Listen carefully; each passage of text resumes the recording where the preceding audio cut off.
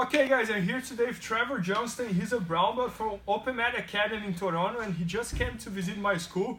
I train for him, and he does one defense for the over-under very well. That's kind of like a sweep that he uses his hip to sweep. And he actually got me once. Now I came back like, I tried to come back strong, got a sweep, but he did very well.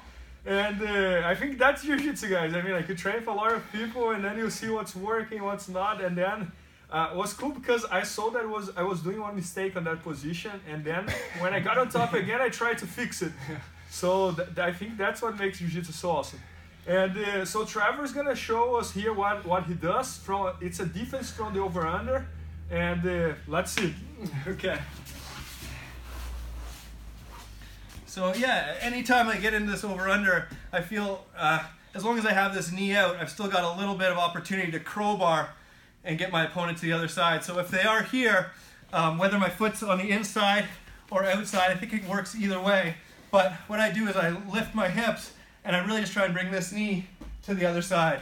So I come up and I really come up and over and try and get the sweep with that crowbar so they can get deep into the pass, I think. Yeah. They feel pretty secure, but as long as I can lift my hips and bring my knees to the other side. So one more time. Yeah. So I'll try and get on my side a little bit.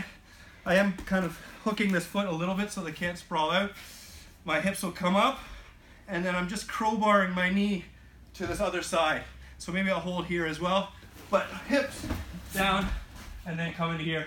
You're not always in the ultimate position, but maybe I get the sweep and at least I can get out of that. So guys, pay attention here how this sweep can be so strong. So I noticed that what he was trying to do with me, he was not letting me push this leg down. So his knee was always outside, what would make this sweep really strong. So then pay attention that he placed a hook here on my leg. So when I was trying to stretch my leg here, he had a hook on my leg. Now all he has to do is keep this foot on the ground, lift his hip up, and now use this knee here as a way to leverage the sweep, right? Guys, one of the reasons that I love the over-under so much is because even if I get swept, I still have my opener in my favorite game. So look what happened here. For example, when I was training with Trevor, he went there, he got a sweep, but then look where he was straight on my halfler. So then I was able to recover and get a sweep back and go for the pass again.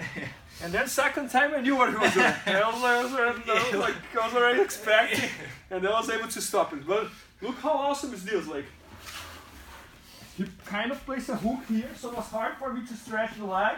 So he put his foot on the ground.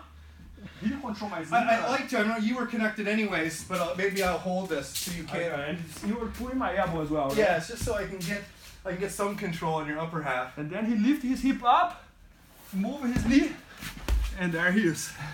And he got a sweep. So when he did that on me, I was like, I gotta make a video with that. So thanks so much. Thank you for having me. It was a pleasure to have you here.